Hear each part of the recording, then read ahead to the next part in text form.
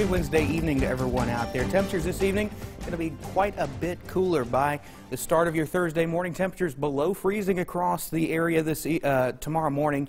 Those will warm up only into the the upper 30s in North Mississippi. Once we get down along the Highway 82 corridor and points south, we're talking low 40s, so much cooler for your Thursday. Same goes for West Alabama. Temperatures in the low to mid 40s. So definitely some colder air making its way into the state. And then for your weekend, we're talking showers and thunderstorms. Cold front moves through.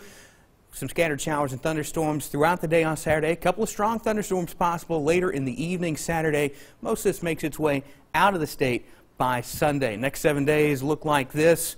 We're talking about a temperature roller coaster. 40s for your Thursday, but we'll be around 73 for your Saturday. Scattered showers and thunderstorms throughout the day, Saturday into Saturday night.